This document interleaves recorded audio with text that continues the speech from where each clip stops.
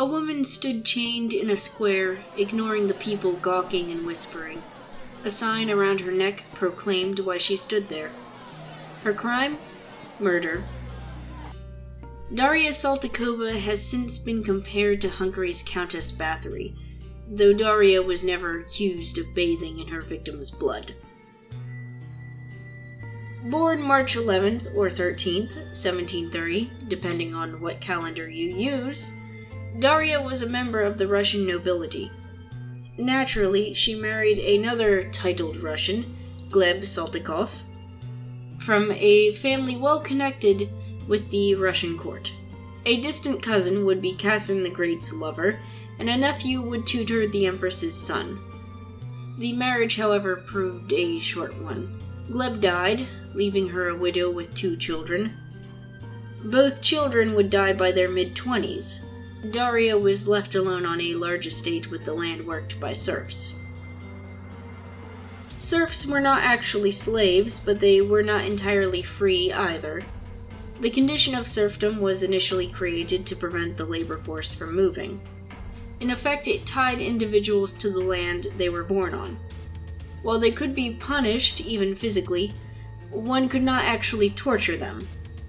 In practice, it was far more complicated, and Catherine the Great, the then ruler, wouldn't have much success at reforming it. What matters is that these serfs couldn't leave, not even when rumors started. Young women went to work for Darya and were never seen or heard from again. Some whispered a woman was seen being carried away with her hair gone and chest flayed. Others told tales of her beating the girls with logs, throwing boiling water on their exposed limbs, and even crushing a pregnant woman's belly under her boot. Many believed this was due to jealousy on the part of the aging noble. Though all this is said to have occurred, no punishment initially arrived for the noble woman. Complaints made their way out of the estate slowly, and with great risk on the part of the serfs complaining. Most simply didn't make it far in the corrupt Russian justice system. It's only in 1762, when a man runs away and manages to make it to the capital, St. Petersburg, that anything is done.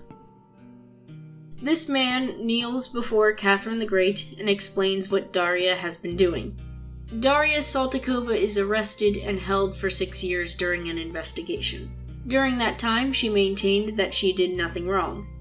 She held to the belief that she'd merely been punishing her serfs. The investigation found her guilty of beating 38 female serfs to death. As punishment, Darya was publicly humiliated in a Moscow square with a plaque around her neck, but that wasn't the only part. Catherine the Great, influenced by Enlightenment philosophy, wanted to signal that Russia had legal systems that could fairly handle such cases. It helped also to lift the nation in the world's eye when the Empress's cause to remove serfdom failed. However, she couldn't execute a noble if she wanted to keep her throne.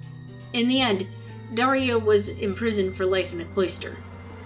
She would live in a dungeon in a windowless room. She would only be allowed out once a week to attend religious services.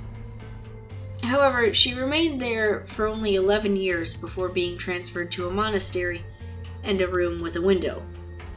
There, she lived for 3 decades. She died in November 1801 at the age of 71, never repenting for her cruelty. Thank you for watching. Subscribe.